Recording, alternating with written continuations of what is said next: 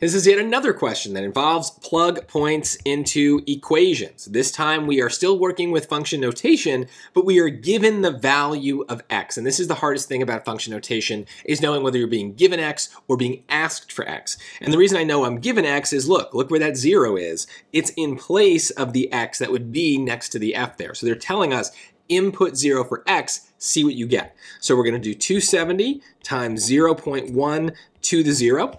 Now you have a calculator, so you can actually start putting all this stuff in, but you really don't need one because everything to the 0 power is 1. This is fundamental to math. This is something you need to know, need to memorize. So even though you have the calculator, you really will need it in other places where it might be more about the conceptual ideas rather than being able to calculate something.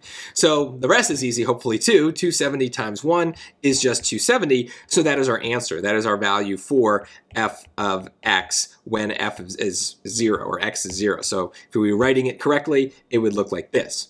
Now, one other thing I'll add is that if you understand how this kind of exponential equation is built, you probably knew that 270 was going to be the answer without going through all these steps, because the kind of starting value, the y-intercept, is represented by this portion that's outside the parentheses when we have a basic exponential.